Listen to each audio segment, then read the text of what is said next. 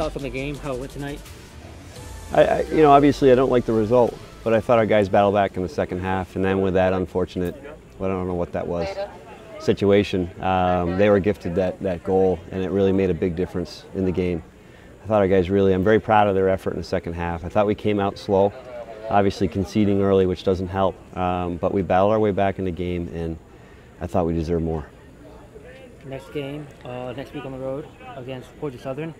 What's the takeaway from this, going up against the #1 team and just moving forward as the season goes on? Well, I think we showed that we can, when we put it together and we press and we do the things that we do in that second half, that we can play with anybody. You know, I thought we went toe-to-toe with Wake, and you know, obviously they were a little cleaner in the end and got the second goal. But overall, I think we can compete with anybody in the country. And you know, we clean up a few areas and we get better in certain ways.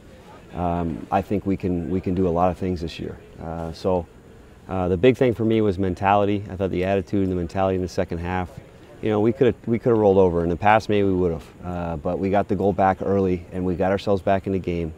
And then obviously, you know, whatever happened, that debacle down on the end, made the difference, you know, in the end. Thank you.